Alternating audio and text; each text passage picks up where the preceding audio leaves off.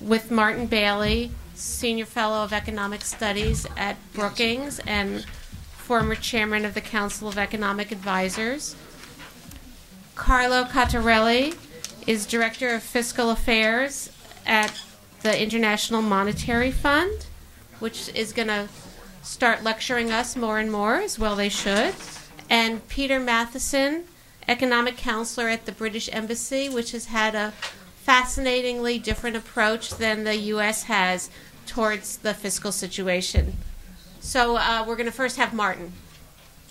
Oh, and I'm sorry, do you guys have PowerPoints? Yes. Okay, so if you have PowerPoints, what we're going to do in order to prevent your head from blocking it is we're going to have the entire panel up, but we're going to have individuals up for their presentations.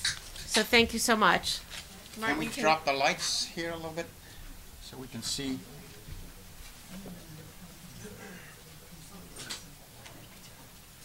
I guess not. Is it possible to drop the lights that are on the screen? Hi, thank you for inviting me. It's a pleasure to be here. Okay.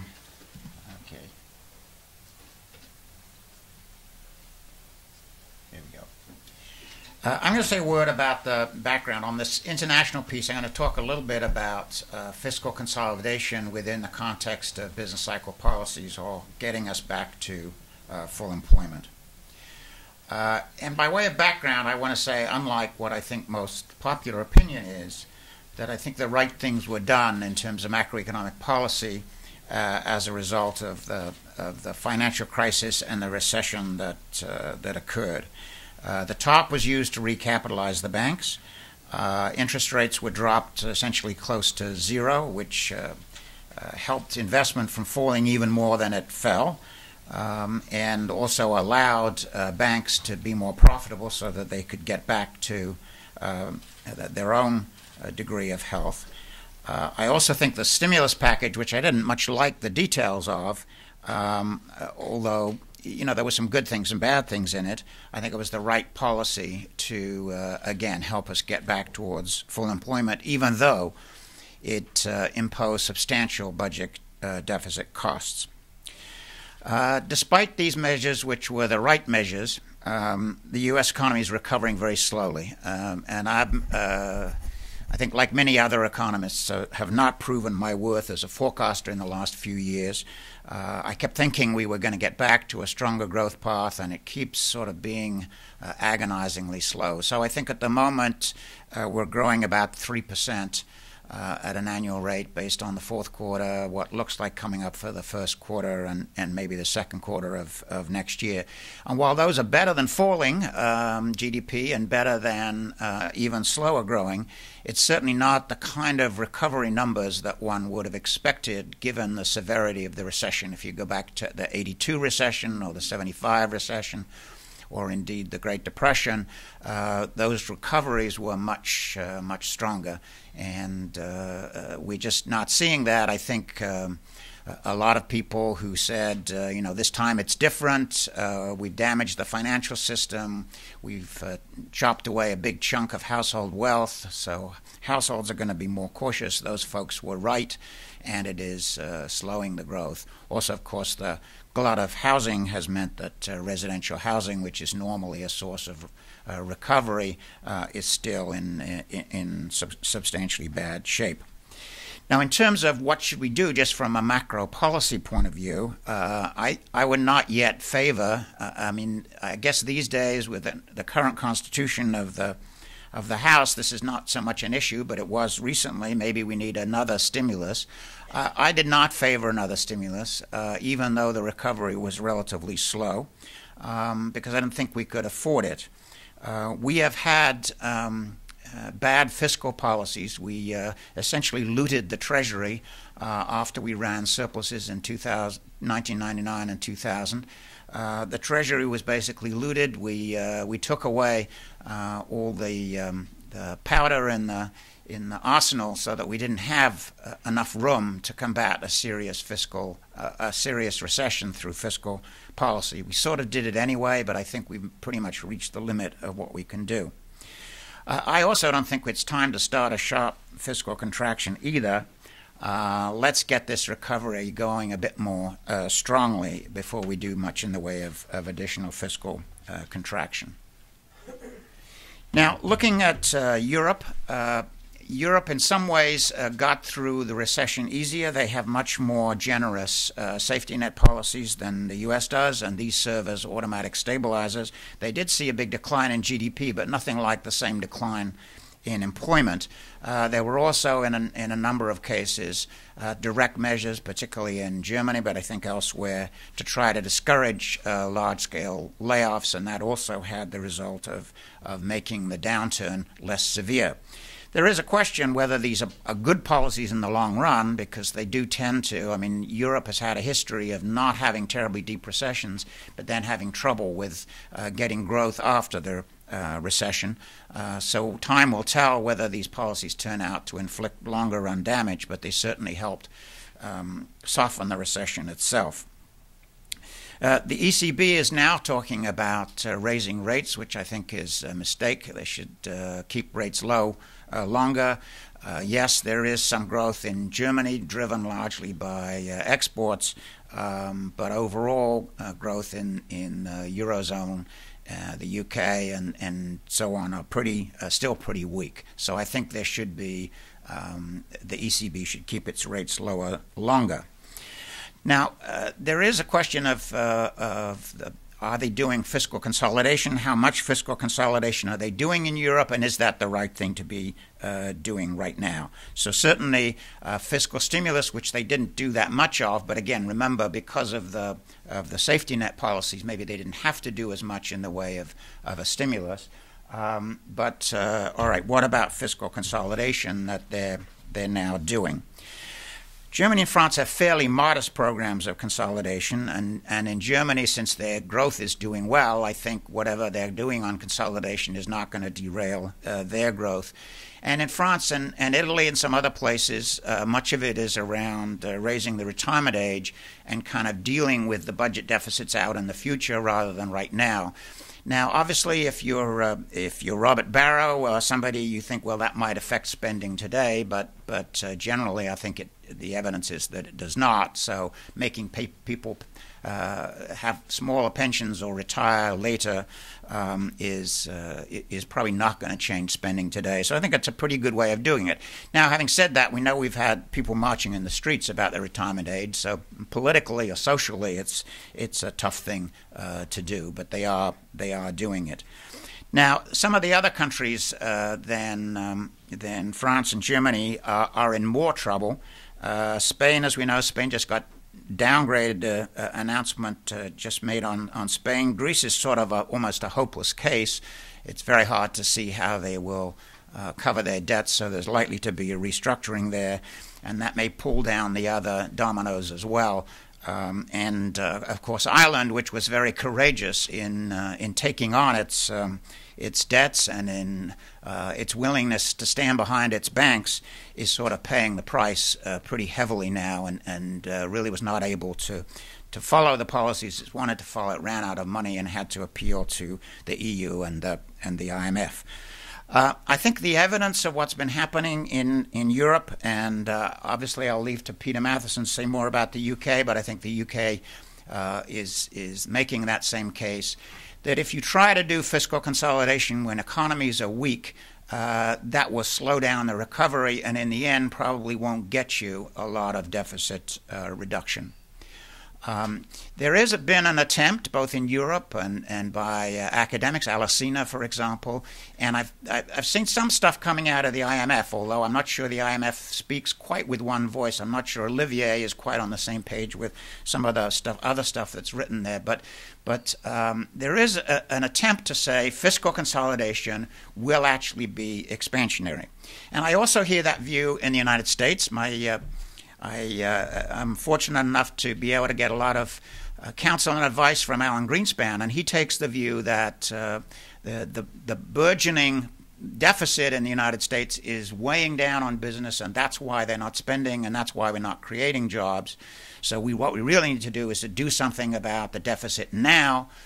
He was in favor of not renewing any of the Bush tax cuts, but rather letting taxes rise as of 2011, and that would end up being expansionary. Okay, so there are quite a few people, including many whose opinions I respect, who think that we have sort of turned Keynes on his head.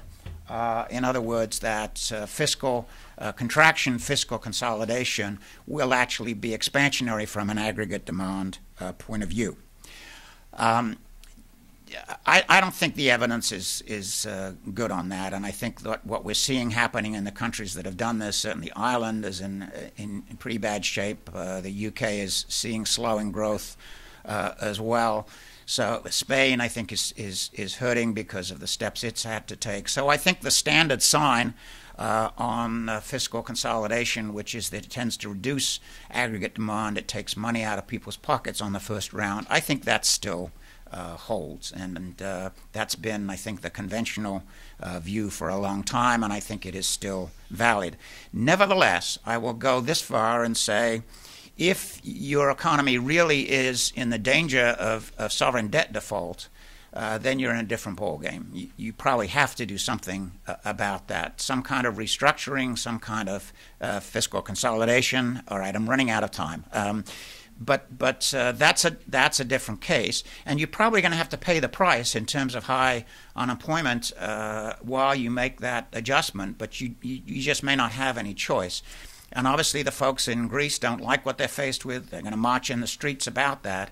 But it's not clear that there's any real alternative to facing up to that medicine. I don't think you can afford in those countries where your sovereign debt is going under to sustain even your existing fiscal situation, let alone do a fiscal expansion. Now, there are a couple of slides in here, and since I'm running out of time, I'll move past them pretty quickly. Whoops, maybe not quite that quickly. These are basically charts that show the difficult fiscal situation in these countries, in the European countries, and in the next one in the United States, and what a painful adjustment it's going to be. So I'm not sure this is going to be news to this crowd, so I'll go through these. They are available in the hard copy of this. Okay, so I've run out of. I've got 1 minute, and I'm going to cover my last slide. Okay, so what's the message on what to do and what not to do? Okay, in my view, we should nurture this recovery. So what we should not do, if we can possibly help it, is have fiscal consolidation now. So I am against any sharp reductions in government spending in the United States or elsewhere in 2011. I think it's more important to keep this recovery going. Now, if you pause a few $1 billion here or there, it's not going to make a big difference, but I don't think there should be a systematic attempt to try to balance the budget this year or even move sharply in that direction. The aggregate demand is too weak. With the risk of repeating myself, obviously, if sovereign debt is in danger, then that's a different story. So what should you do in the United States? And again, I think this group is pretty sophisticated on that. I would take Bowles-Simpson or Domenici-Rivlin in a second. In other words, if somebody said, would you vote in favor? I'd say yes, I'll vote in favor. Now, Bowles-Simpson is a little vague on some of its pieces, but I think it was a very courageous attempt to try to really tackle the deficit in the longer run. And as I say, I would support it. I like Domenici-Rivlin a little better. It's a little more specific on what's it going to do on health care, or even there are some tough T's to be crossed and I's to be dotted. But it's a little more specific. I like it a little better. In both of these, there are tax increases, a little more tax increases in Domenici-Rivlin, and spending cuts, and an attempt to do something about the entitlements. And so I think these are the big decisions that need to be made, and I support them. I do think, I do have still somewhat of a British accent, and I've had people complain when I start being critical of the American people. But I want to tell you, I'm an American, and I'm going to have the same right to criticize anybody else. I think the American electorate is electing the wrong folks. It's electing folks that are not prepared to face reality. They're trying to repeal the laws of arithmetic. And I think we've got to do something about that. I just don't think there's a realization. The Tea Party, remember, says no cuts in Medicare, no cuts in Social Security, and let's balance the budget.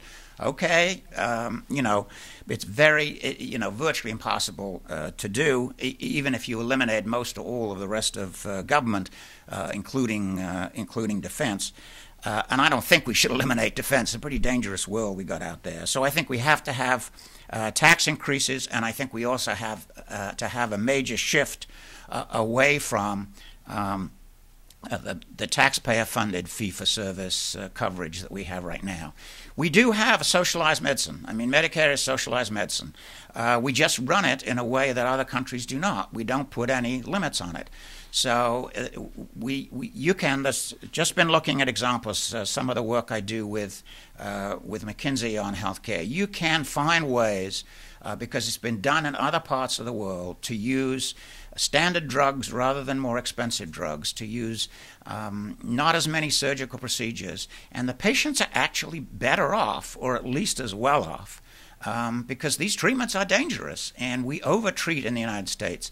You could save about $150 billion a year on cancer drugs, for example, if you just use the basic drugs, which are as effective overall as some of the more expensive ones. And we just are not facing up to the willingness to make those kind of cost-effective choices and making, taxpayers, on the one hand it's no death panels, but on the other hand it's no more taxes. And somehow we've got to get those two things together. If you want to give very expensive operations to people who probably aren't going to get much benefit from them, then you have to be willing to pay the taxes to pay for them. And let's try to get people to recognize the relationship between those two things. I'm stopping. Thank you.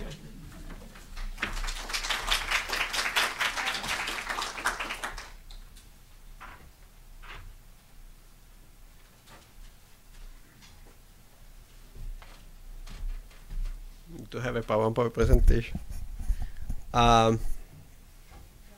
Okay, thank you. Thank you very much for inviting me here today. In my presentation, I will discuss. Let's remove this.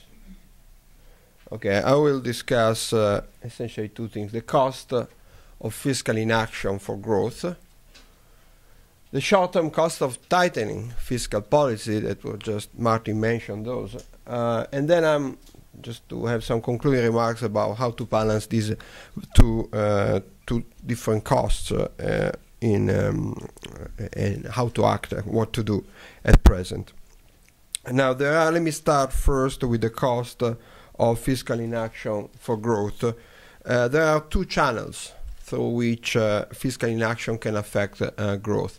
The first one is fiscal weaknesses can lead to a debt and financial crisis of the kind that we have seen in some European countries recently. And second, there is, even if a crisis does not happen, there can be long-term implication from holding a very high level of public debt. So let me start first from the risk of a fiscal crisis. Essentially, a crisis happens when investors don't have confidence that the government will repay its debt. And this happens when the fiscal policy is regarded to be unsustainable. Now, a standard indicator of sustainability is whether the government can service its debt, namely if the revenues, net and the non-interest payments are sufficient, which is what we call the primary balance, is sufficient to pay interest on the debt and eventually to repay the debt. This figure gives you the information. On the horizontal axis, you have the public debt to GDP ratio country by country. The vertical axis has the primary balance, the difference between revenues minus non-interest spending, country by country, adjusted for the cyclical position of the economy. As you can see, most of the countries now are running primary deficits. So the revenues are not even enough to pay for non-interest spending, not to mention to repay the debt. This line, these two lines show you where, under different assumptions on interest rates and growth, where the primary balance would have to be to stabilize the debt to GDP ratio. And as you can see, with just two exceptions, all countries are well below the primary balance that would be needed to stabilize the debt ratio. And this is where the United States is, which is one of the lowest levels.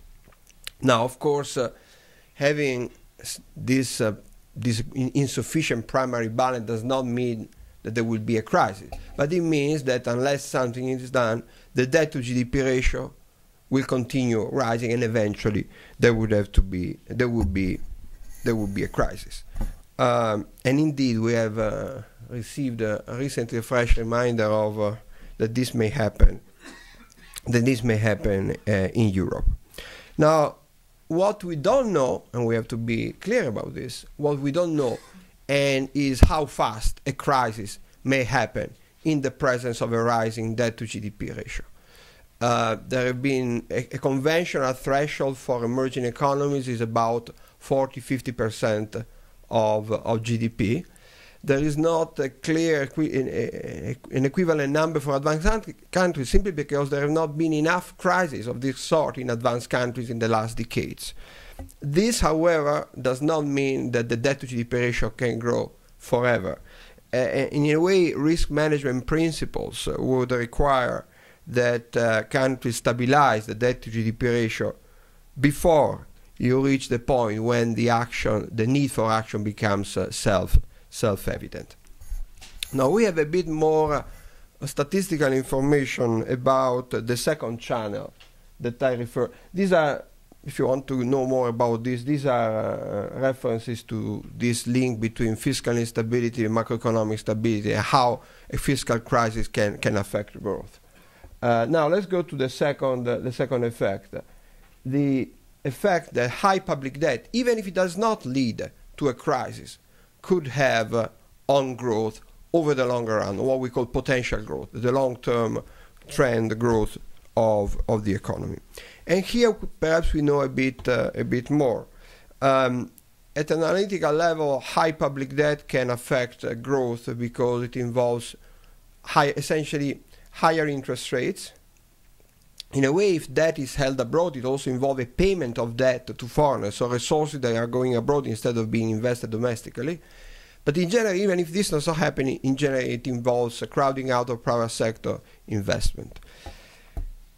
The difficulty of assessing how big these effects are, this interaction between growth and public debt, is that it goes in both ways. It's true that high public debt can lower the growth rate of the economy. It's also true that a low growth rate of the economy causes the debt to GDP ratio to increase. So one has to try to disentangle this interaction. We have tried to do this. You can do this through econometric technique. The most obvious thing is to say, let's look at let's look at several countries. Let's look at what the debt to GDP ratio is today. Let's look at growth in the next 5 years, not today, but in the next 5 years. There are also other econometric techniques to do this. We have tried to do this, and this is what our conclusion is. This is the relation with potential growth and public debt. At low levels of debt to GDP ratio, like 30% of GDP, higher public debt actually improves growth. But as the debt to GDP increases, there is increasingly negative effect on growth. So the difference, for example, between a country that is running a debt to GDP ratio of 30% of GDP and a country that is running a debt to GDP ratio of 100% of GDP is about 1 percentage point per year, which means that this is a cumulative effect. It means that between these two countries, one with a 30%, the other one with a 100% debt to GDP ratio, after 10 years, the level of GDP will differ by about 10%, which is quite a lot. What is the implication of this? The implication of this is that it will not be sufficient, it will not be wise in the long run just to try to stabilize the debt to GDP ratio at the current level in the United States and in other countries, which is above 100% of GDP or more for other countries. It is necessary to try to bring it down. And here we get into this my second part of the second part of my presentation, where the problem is that tightening fiscal policy can have short-term costs on the economy. Martin already mentioned there are some people like Alesina and others who have argued that there is such a thing as Giavazzi before Alesina, all Italians, by the way. that there is such a thing as an expansionary fiscal contraction. All this is mostly based on the idea that when you tighten fiscal policy, interest rates will decline, and with this will stimulate private sector demand. The problem with this argument at the moment is that interest rates are already practically zero, so there is not much room to lower them. Our colleagues of the research department have tried to estimate what is the effect of a fiscal tightening, taking all these things into account, and the result essentially is that a 1 percentage point reduction in the debt to GDP ratio leads after 2 years to a decline in GDP by about 0.5% and an increase in unemployment by about 0.3%. This takes into account the possibility that as a result of the fiscal tightening, the exchange rate would depreciate, so you get a boost from external demand. If this does not happen, the decline in GDP would even be larger. So, bottom line, there are costs for fiscal inaction, and these could be huge over the long run because they accumulate over time. There are also costs which are of a transitory nature. They are temporary when you tighten fiscal policy, but they are not trivial, and so one has to take these two also into account, particularly in a situation in which you are starting when the economy is already relatively weak. So how do you get out of this dilemma? There are costs if you don't tighten, there are costs if you tighten fiscal policy. We have, Olivier Blanchard and I wrote a couple of blogs that you can find on our website on how to solve this dilemma. Not unexpectedly, the solution is to avoid a front-loaded fiscal adjustment, to take a medium-term perspective, clarifying what the targets are, not only what the targets are, but what the measures are going to be, and possibly even implementing measures that were going to have a medium-term effect, like reforms in entitlements, and preferably in the context of strengthened fiscal institutions, which will make sure that slippages, will make sure that we reduce the likelihood of future slippages. This theme of fiscal institution, I believe, is not discussed enough in the United States and in other countries. We also believe, however, that there is a need for some tangible sign, some initial adjustment when the economy is sufficiently strong. Now, words are not sufficient. You need to show some action also. Now, what are countries doing in practice? This is what countries are doing this practice. This is a bit complicated to read, but it's worth spending a few seconds on this. On the horizontal axis, you find the improvement in what we call the output gap, which is a measure of how well the economy is doing, of the slack in the economy. If you move in this direction, you have positive numbers, the economy is improving. If you have negative number, the economy is weakening. On the vertical axis, you have the change in the deficit, essentially, the improvement in the deficit, the reduction in the deficit. So this is a reduction in the deficit, this is an increase in the deficit. We look at the deficit adjusted for the cyclical effect, because this tells you the measures that are being undertaken. So countries that are in this quadrant are countries where the economy is improving and there is some tightening of fiscal policies in 2011. And most countries are there. There are some exceptions. On the one side, you are counted that in spite of the fact that the economy is still weak and is weakening, they have to tighten because they are subject to market pressure, as it was mentioned. You have Greece and Portugal here. On the other side, you have the United States, essentially, which in spite of the fact that the economy is improving, is actually expanding, is adding stimulus to the economy. This, in a way, one can assess whether this is the right thing or not to do at this point. I'm just saying at the moment, this is different from what other countries are doing. And this is the last point I want to make. It will make, if policy are indeed the one that we describe here, which is based on the current policy that have been approved, including the fiscal stimulus in December, this will make it very, very difficult to achieve the targets that has been set for next year by the budget for fiscal year 2012, which would imply a halving of the deficit during the period of this administration. Unless there is a tighter fiscal policy this year, at least eliminating this expansion, next year, in order to achieve the budget target, it would be necessary to tighten fiscal policy by 4 percentage points of GDP, which is a huge tightening. Probably a more gradual adjustment that starts already, that avoids at least an expansion this year, starts already some adjustment already this year, would avoid this big jump in 2012. Let me conclude with one caveat. We need to acknowledge our ignorance about many aspects of this issue. I gave you I gave you many numbers as if they were certain. No, there is a lot of uncertainty about these things.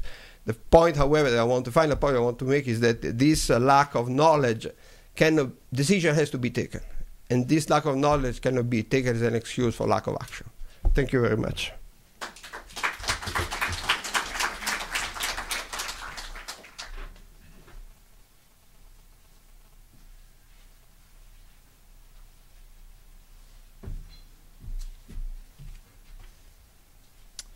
Right, thank you to Anne for inviting me to this, and thank you very much to Martin and Carlo for those interesting remarks. When you work for an embassy which is conducting a bold and ambitious fiscal policy, you tend to go around and do quite a lot of events where fiscal policy is the centre of the discussion and become a bit of a poster boy for fiscal consolidation. So I've carefully selected my remarks today. I've tried to focus much more on fiscal solutions and how we're going about solving the United Kingdom's fiscal problem, rather than talking about the underlying problem itself. I don't think I really need to convince anybody in this audience today that there's an issue there, an issue that needs urgently to be addressed. But just to start and just to set the scene, so you understand where we're coming from, in the United Kingdom in 2009, the central government was spending around 48% of GDP. That compared with tax revenue, which was around 37-38% of GDP. So we were left with a deficit of around about 10% of GDP, a historic high, certainly a post-war high. From that starting point, 10% of GDP, where are we going? The coalition government came in last May and set as its top priority serious fiscal consolidation. It wants us to get down to a deficit of around about 1% of GDP by 2015. How is it going to do that? Around about 75% of that consolidation will be delivered by spending reductions, with the remaining 25% coming from various forms of taxation increases. And to put that in historical context, obviously the government that Margaret Thatcher controlled in the 1980s, it was another administration which was serious about cutting back the size of the state, reducing deficits and cutting back the size of government. Margaret Thatcher's government between the years 1982 and 1989 reduced the size of central government from 45% of GDP to 34% of GDP. So actually a slightly bigger reduction in the size of government in that area. But again, to put that in context, that was over a period of 7 years, whereas the current government's plans were over a period of 5 years. And it was also helped by quite an ambitious privatisation programme, the selling of national industries into the private sector, which of course yielded quite a lot of revenue for the government. But at the same time, I think it's important not to lose sight of what we're doing. A lot of people obviously make quite a lot of noise about how ambitious this is and about how big the reductions in state spending are going to be, and the government is certainly under no illusions that is the case. But where we get to in 5 years' time is a state which takes up as a share of GDP what it took up around about 2003 and 2004. So I think it's important not to lose sight of that dimension. So just to focus a bit more on exactly what the government is doing, overall the reduction in state spending over the next 5 years works out around about $140 billion. That is from overall spending of around about $700 billion and is part of an economy of around about $2.25 trillion. Before I say what it is the government is doing to cut back on that spending, I think it's just worth underlining what the government is not doing, and this echoes Ruth's points earlier about cuddly fiscal pandas, I think. Some things have been protected by the government and prioritised by the government. So there's going to be no reductions in national health spending, a very important part of the UK national fabric, I think. There will be no reduction in foreign aid spending. And also the government has made sure that it's protected school spending. So there's certainly things within the budget which have been ring-fenced and which have been protected. What are the things which are being cut back on? Well, around about half of the overall reductions come from savings in departmental budgets. Some of these are very, very ambitious. So, for example, local communities, a 50% reduction in the running costs of that department, 29% reduction in the Department of Environment's budget, and the department I'm from, the Department of the Treasury, also down by about a third. So really big numbers. And I think in the case of most departments, those numbers are at least in double digits and probably in the region of about 20 to 30%. And government departments right now are doing the important, difficult and hard work to think about how they can deliver that realistically over the course of the next 5 years. In addition to that, we're going to make important savings on welfare spending, which probably contributes around about a fifth of the overall savings. Some of that will probably cost money in the short term. For example, a lot of people in the United Kingdom are on incapacity benefit, a lot more now than was the case 10 and 20 years ago. So there will be a very much concerted effort to try and get them back into work and schemes to do that. The various schemes that we have, in addition to those to get people off unemployment and into work, they will be simplified and unified, and hopefully from that process there'll be welfare savings. And finally, if there's any free lunch in all this, I don't think there is, but as a result of having lower debt over the next few years, and as a result of having lower deficits, and also as a result of having lower interest payments will be lower. There's about 10% of the savings come from lower interest on government debt. Right now, what we spend on government debt interest equates to roughly what we spend on schools in England, so it's certainly not insignificant. I think of all the questions that people ask me, one of the questions they ask me most prominently is, if that's the case, where is the growth in the United Kingdom going to come from? And maybe that's something we can address later on. But obviously, as a diplomat in the United States, I get asked quite often about the compare and contrast with the United States experience. And while there are obviously very important differences between the two economies, there are also important similarities between the two economies. So this chart here plots our budget projections with the budget projections that the President included in his budget back in February. And as you can see, just by glancing at it, the path of the two CDs, the United Kingdom deficit and the US deficit, aren't actually that different. If you compare where we are in 2011 and where both economies plan to be in 2013, both are planning to roughly halve their overall deficits. So actually we're going in the same direction. There's a difference in 2015 at the end of around about 1 percentage point in terms of the deficit. The United Kingdom's one had been lower. But at the same time, there are important similarities which I think it's important not to lose sight of. You could, of course, add to that the projections that I show here for the United Kingdom are baked into our legislation. They've been passed and into law, whereas in this country the debate about the budget is still carrying on. But I think it's just important to see things from that perspective and to realise that there are differences and similarities. I think some other differences that I might draw out are, it's very striking to us in the United Kingdom how important the unemployment dimension is, I think, to the debate in the United States, and how talk of fiscal stimulus, or at least not being too radical in fiscal consolidation at this stage, unemployment is also an important part of that conversation. The reserve currency in the United States is obviously beneficial in terms of how early or how late you need to think about your fiscal policy. It's a commonly made argument. But one thing I just wanted to draw out from the UK experience is the importance of frameworks and rules. They've been a very important part of UK fiscal policy, really since about the mid to late 1990s, and I think that's even more so the case now. Essentially, if you have frameworks and you have rules and you have targets, then it really gives your policy an anchor which you can hook it to, and then you can have a good open debate about how you're going to achieve those goals if you can agree on them. And just three things I want to pull out from the framework that the coalition government has put in place to achieve fiscal consolidation.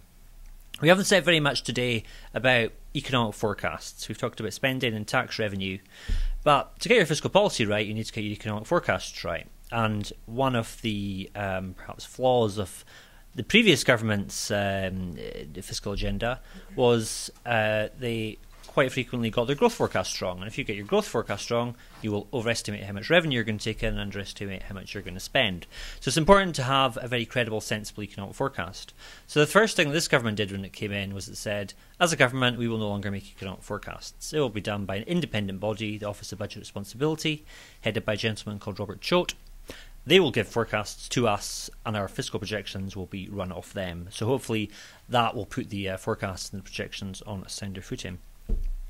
Secondly, what the government is really aiming for, I talked about how the overall deficit would come down to 1% of GDP, but the fiscal mandate itself and the central goal in all this is to get the cyclically adjusted current balance down to zero. That is, what's the deficit going to be once you've corrected for the economic cycle, once you've allowed for the fact that perhaps there's some capacity in the economy that could be taken up and which will pay more tax revenue once it gets back into employment. Those types of things. And in this country, people tend to just talk about the overall deficit. The cyclically adjusted deficit tends to get overshadowed or not really addressed. I was going to say that it's almost impossible to find such statistics, but actually Carlo just had included them in his part of in his remarks. But that's key to what we're doing. So we're thinking, well, let's correct for the economic cycle, let's allow for the fact that we have a bit of recovery to do, and focus on that. And then finally, we're complementing that fiscal mandate with a target to reduce debt. And I think debt as a proportion of GDP peaks at around about 70%, coming down thereafter. Sorry, I forgot to put up the text of the slide. So there's also three important principles that the government enshrines in its fiscal policy.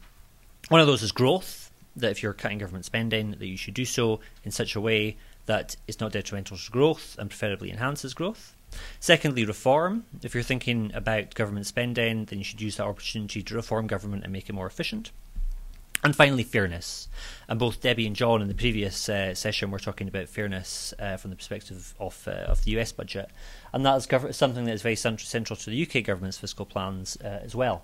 So this chart here shows by income group from the first quintile to the fifth quintile just how much these different groups are losing in terms of overall benefits as part of the government's fiscal package. And as I hope you can see from this, those on the lower end of the income scale and the first quintile lose overall a lot less than those in the fifth quintile. And there's various different policies which underpin that result. For example, in the UK we have something called child benefit, which up until now has not been means tested, it's been universal. So one of the things the government has done is decided not to pay it to higher income groups. So that's a very important principle, and as I say, one which I think echoes Debbie's and John's comments earlier. Finally, how's the economy doing? Martin already alluded to the fact that our economy had a rather disappointing final quarter. We're having a debate right now about how much of that was determined by the weather and how much by other factors. I think ultimately we're going to have to wait and see about that. I would say that the survey data that we have in the United Kingdom, the private survey data, the ISMs and things, that's been encouraging. It suggests a rebound in the first quarter of the year. But the forecasts that we have, really, there is a bit of consensus, I think, that people expect the economy to grow around about the 2% mark in 2011. One good thing about that is these forecasts take into account fiscal consolidation. So, these aren't fiscal consolidations that are risk to these forecasts. It's very much baked into those projections. But the final thing I would just say is that this is a 5-year process. We have 5 years to get the deficit down to 1% of GDP. As we're forecasting, I don't think we can judge it on the basis of 1 quarter or even 2 quarters or 1 year. It's something that we unfortunately have to judge over the medium term, and that is what we will do. That's it.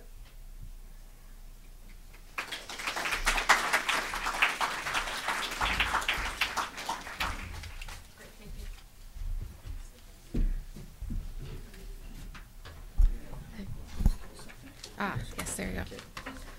So I spend a lot of time with people who are having conversations about how you get people and the general public more interested and attuned to thinking about fiscal policy. And I have a new idea, which is have it delivered in an attractive foreign accent.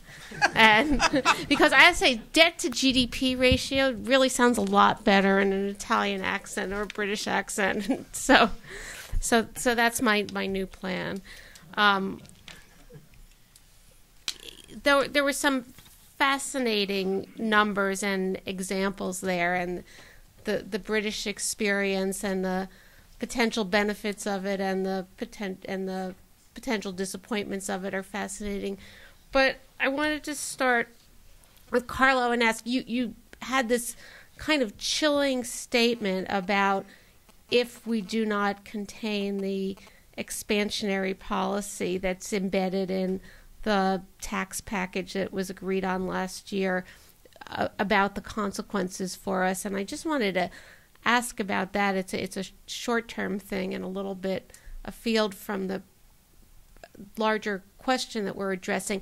But since that's not going to happen, you know, the one thing we can be sure about in America is that a tax cut given in a bipartisan agreement is not going to be taken away anytime soon. Would you talk a little bit then about how you see the impact of the current fiscal discussion? Martin, you were talking about the risk of a sharp retrenchment. I don't know if the 61 billion that we're talking about counts as sharp, but I'd just really be interested in all of your perspectives on the short-term implications of the current debate. I mean, thank you. This is a very good question. My answer would be that in the short run, unlike other countries, the United States have a lot of credibility. Interest rates are very low. So in my baseline scenario, nothing much is going to happen in the short run, except that the deficit will continue to rise and will continue to rise much faster than abroad. Now, there is such a thing as tail risk. There are tail risks. One cannot deny things happen, unlikely events happen, and these are the things that then exposed have the largest cost.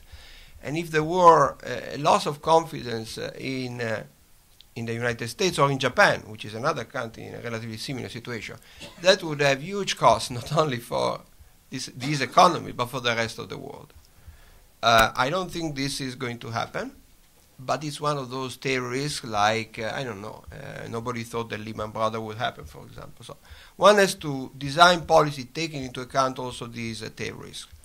I think, however, that the main risk is the one that I was also referring in my presentation, essentially bringing the debt to GDP ratio to a level, sort of getting comfortable with the debt to GDP ratio of 110, 120% of GDP. And thanks to my Italian accent, I'm very familiar with a case like this. So when I was showing you numbers, econometric estimates, statistical estimates showing that high debt is associated with low growth, I also have in mind two countries that suffer from this in the last 20 years. One is indeed Italy. The other one is Japan. Two countries with very high public debt and low growth. I think that the United States, the big risk in the United States is that it suffers from this kind of syndrome. I thought your chart was very interesting, showing the effect of large debts on potential GDP. I'd be interested in knowing how you separate out the fact that low potential growth might lead you to high debts, which I think is what's happened in Japan, as opposed to the causality that you put on it, which is that the high debt leads to low potential. And presumably there was an attempt to do that, but I'm not quite a believer yet on the causality in that chart. Nevertheless, there is a point at which interest rates will start to rise, and we will get a financial crisis. I don't think it'll happen this year or next year, so I think we have room to finance the deficits that are ahead of us in 2011 and probably into 2012. And the key thing is to do something about the longer run. You mentioned that taxes. That was one of my complaints here about electing the wrong people. I think it's just crazy that we have this pledge that we can't raise taxes. I'd be bipartisan here, by the way, and say it's very difficult to get the Democrats to really look seriously at containing Medicare spending. But the fact that we have this prohibition on raising taxes, I think makes it impossible to get to a reasonable solution. Now, even if you don't raise income taxes, there are other things you can do, and both of the proposals, Bowles, Simpson, and Domenici-Rivlin, suggest you get rid of a lot of the deductions. So the deduction for health care health insurance. And John McCain proposed that, and I was very sorry that Obama ran against that, because I think that's something we should do. It's a subsidy to the rich. You can't get rid of it overnight, but you can cap it so that it gradually goes away. Similarly, interest on mortgages and interest deductibility generally, which I think contributed, it was one of the factors contributing to us getting into a financial crisis, because it encourages overborrowing. So I think if we could cap and gradually phase out the deductibility of mortgage interest. A lot of other countries don't have deductibility of mortgage interest, and they still have fairly high home ownership rates. So those are big chunks of money. Domenici-Rivlin proposes a sales or value-added tax. Doug Holtz-Eakin, whom I debated about this issue, said we don't want to set up a whole new sector, a whole new tax, value-added tax, all the administrative difficulties. I'm not sure. I think a sales tax that was integrated with the sales tax that already exists in a lot of states, I think potentially could be a good thing. Let's raise the tax on gasoline to $5 a gallon over a period of time. Not today, but over time. I think that would be a double benefit, reducing gas consumption and also raising revenue. Now, are these tax proposals feasible? Probably not. But at some point, I think we will find out that we cannot keep running these deficits, and we've got to do something. And I just hope, whether it comes through a financial crisis or just a rise in interest rates, that on the one hand, liberals will realize that we've got to contain healthcare costs, and conservatives will realize we've got to raise revenues. Good. That was a perfect segue to my quick question for Peter, which is, tell us a little bit about, we've been speaking so much about healthcare costs and rising healthcare costs as such a driver of our projected deficits in the future. Obviously, the public health service is probably the third rail of British politics, despite what John had to say, as Social Security is to us, and so it was protected from the cuts. What has been the experience with the growth of healthcare costs in the public health service, and how does that affect your fiscal future? I don't have the exact arithmetic in front of me, but the previous government, the Labour government, one of its priorities alongside education was to increase spending on healthcare. And I'm not sure just exactly where we are as a share of GDP, but it's gone up quite significantly since 1998, and certainly since the start of the last decade. Some of that will be increased costs, but I think by far the vast majority of it is in terms of increased outputs and outcomes. And that was a very key part of the election debate that we had last year, that the Conservatives, led by David Cameron, that they promised if they would get in that they would protect that and they would do nothing to reverse that, and in fact they would add to spending on health, and that is what they are doing. So we have a different system, so we don't have the same problems that you have in this country. One thing I would say though, as part of that, it doesn't necessarily mean that there aren't savings that can be delivered on the administrative side. So we have a Department of Health in the United Kingdom government, and they're not immune to the cuts, but that's only a tiny fraction of the overall spending on health. In terms of front-line delivery, that's overall been protected. Let's see if we can squeeze in a few questions.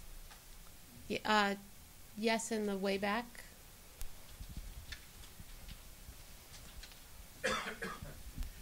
Yes, we're talking about the debt, but we haven't really mentioned who owns the debt. In Japan, first of all, they have a very positive current account.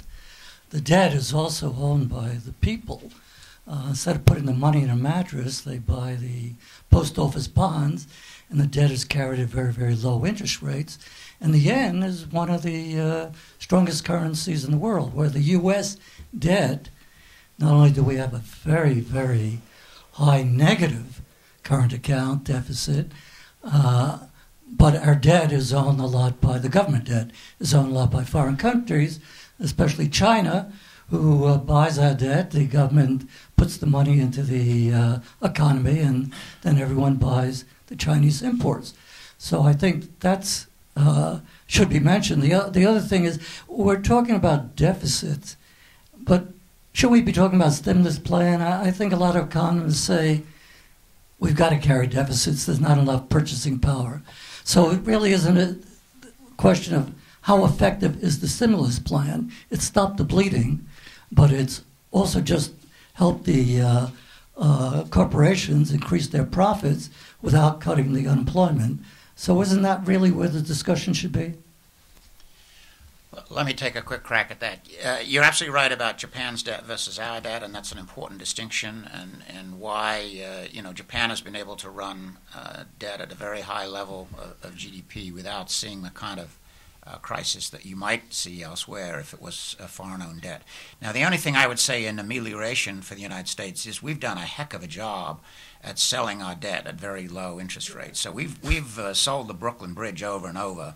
I mean, we're selling debt and paying 1%, 2%, very low rates of interest on it. It's really quite remarkable if you look at what happens to our net foreign indebtedness. In other words, how each year after year we become more indebted. And you compare that to the current account deficit, in other words, how much in principle we've been borrowing from overseas. And it varies by year, depends whether the dollar goes up or goes down, but by and large we have done an incredible deal. Now, I don't think we can keep on doing that, and I don't think we should keep on doing it, but it does mean that if we can ever get our act together, we are not sort of burdened in perpetuity by this debt, which has been borrowed on very favorable terms. This issue of Japan is very interesting. Indeed, the ratio of Japanese debt held domestic is about 95%. The ratio of U.S. debt held domestic is about 50%. But there is something that bothers me. There are two things that bother me. For how long, first of all, this will last in Japan? And relatedly, I think this also reflects a situation in which investors in Japan, they are not willing to take risks. They're not willing to invest. They're not willing to invest abroad. So it's also a situation that condemns the country to low growth. So the question is this situation in which a lot of public debt again accumulate associated to a situation in which the animal spirits are very low and therefore there is no growth? Ma'am. Thank you. I'll address this to Mr. Bailey, but the other gentleman can please chime in with an answer. I wrote this down before you. I think you asked the question. What happens when the interest rates rise, and what will happen to the bond market as localities, local and state governments go after bond monies to pay for infrastructure projects, etc., in the cities and states, whether it's transportation or what have you? So what's going to happen to the bond market when interest rates rise? Thank you. Well, Nuria Rubini, one of our Italian-American well-known economists, forecast a financial crisis and has gotten correctly a lot of credit for forecasting a financial crisis. He didn't exactly forecast the crisis we had. He forecast that the process you just described, which is that people would stop wanting to buy, or the demand for U.S. denominated assets, dollar-denominated assets, would not be sufficient, and consequently interest rates would have to rise in order to keep selling them, and there would be a drop in the dollar and a very large rise in interest rates. And that puts you in a very nasty dilemma domestically. Interest rates are rising. It does allow you to export more, but typically that's a very slow reaction, and the high interest rates will tend to push you towards a recession. So that's something we want to avoid. Now, interest rates will rise if the economy keeps growing. So there's sort of good increases in interest rates. Interest rates are reflecting strong growth. But if we get high interest rates without strong growth, then I think that's a very unfortunate situation. And that's the thing that could potentially prompt Congress to do something about it, because they really would be faced with the fact of the consequences of their actions. Yeah. Now, in terms of the infrastructure, I'm a bit skeptical about an infrastructure. I'm the Bernard Schwartz Senior Fellow, and Bernard Schwartz is a big fan of infrastructure spending, so I'm not necessarily his favorite person he sponsored. He wants a big infrastructure spending, and I just don't think we have the money to do that. And I think the idea of a green bank and an infrastructure bank, it's sort of, we're loading onto the government debt more and more and more, and I just don't think we can do that. We need some of the infrastructure. I mean, we don't want the bridges to fall down and the roads to fall down, and I think there are some areas. I don't particularly want high-speed trains, but we do need some improvements in the infrastructure. We got to find a way for the private sector to fund that. Anybody else?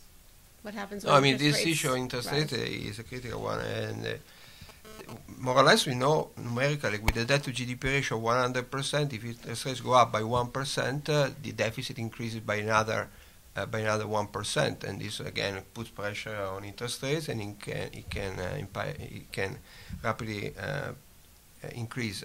So when we look at the deficit now and the debt ratio now, we need to keep in account that this is in the context of exceptionally low interest rates for the United States and for the other countries. That's one of the reasons why emerging markets now are benefiting from what we call tailwinds.